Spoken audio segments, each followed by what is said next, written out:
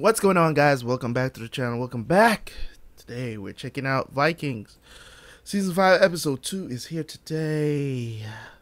And I have to say, I am ready to see what is going to be the aftermath of everything. See much in episode 1, just basically what the fallout was of season 4 of Ivar killing his brother, and to see where they're going next. So we see a lot of madness going on, right? A lot of madness. Ivar and Uba over there trying to take over some other territory, get a stronghold over there in England. Also this new character, this new priest or whatever you want to call him, very conflicted one. Anyways, we're gonna jump into this episode and see where they're taking this, how things are going to go down, because if this dude is going to be going up against Ragnar's sons, he's better be prepared, because they have a huge army over there. So they're kind of taking a stronghold close to home, close to Kattegat, not knowing what's going on over there with King, that the king that that went back thinking he was going back to some sweet Kattegat glory, but little does he know that Lagertha is already taking care of that threat. So let's go see what the aftermath of everything is. See you guys for the review.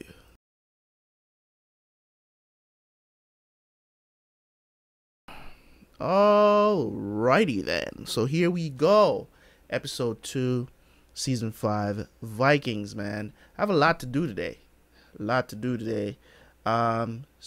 that you guys can have these on Thursday. But anyways, man, Vikings Season 5, Episode 2 was great. There's a lot there. I don't know what's going on with Floki. His scenes are weird. The gods are communicating with him somehow. I don't know what they're going to tell him to do. But now we got Athelwulf and the priest hooking back up. The army is going to be stronger when they go to York to take on the sons of Ragnar, right? So that is brewing. It's interesting though that Alfred had this communication with his dad and then told him, hey, you need to go to York. That's where the people are. You know what I'm saying? So at this point, I don't even know who to cheer for. You know what I'm saying? Like, I'm not biased towards any of them. At this point, I'm just enjoying the show because they kill off two of the most interesting characters in the show in Ragnar and Egbert, which was, you get what I'm saying? It was very clear who I wanted to win. You know what I'm saying? But now there's no clear vision. You know what I'm saying? There's no clear vision as to really what's going on. We just gotta, it's only 2 episodes into season 5, so I don't want to jump to conclusions yet towards this season.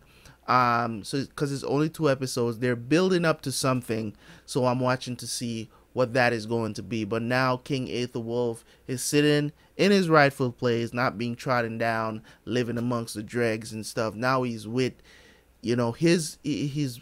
he's in his rightful place. I don't know. It seems like there's a tension between him and the priest already. Seems like the priest didn't really want him there, but I think he's grateful that he's there at the same time. So it's kind of weird. I'm trying to read their body language towards each other.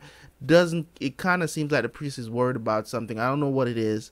I don't know what it is. It could not be tension. It could be something else, but I'm guessing they're going to explain it as they go along. But I'm definitely looking forward to seeing more of this season because it's boiling to a point. What's going on back at Kattegat is another story with King Harold getting away, escaping, taking Hastrid with him and offering her basically the world. Now, if you know what I'm saying, like, people will offer you the world for you to betray your friends, your family. It happens. You know what I'm saying? So it's up to you if you want to do it, because everybody, everybody at some point in their life has been burdened with choice. You know what I'm saying? So you have to choose, and I think Astrid is going to choose to be with King Harold. I really do think so. She's leaning towards, he's trying to put up a good fight, but I think she's leaning towards it.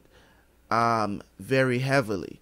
So Lagatha is worried about her, but she's not. She's kind of like holding off and be like, I'll always be loyal to Lagatha, but at the same time, you look like you hesitated. So what's going to happen next?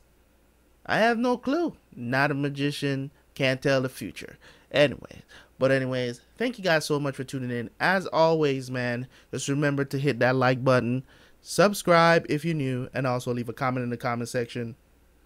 And I will catch you guys later. As I said, there's not much to divulge here. Just watching these things develop. The story for the season hasn't really been plumped up yet, so I'll have longer reviews coming up in the future, of course, once the season starts to really get going and we have more to talk about. But for now, we're just kind of, everybody just kind of waiting, plotting, you know what I'm saying? They're going to attack. So I'll catch you guys later, man. Short review. Thank you guys for checking it out. Now we'll catch you guys later. Peace.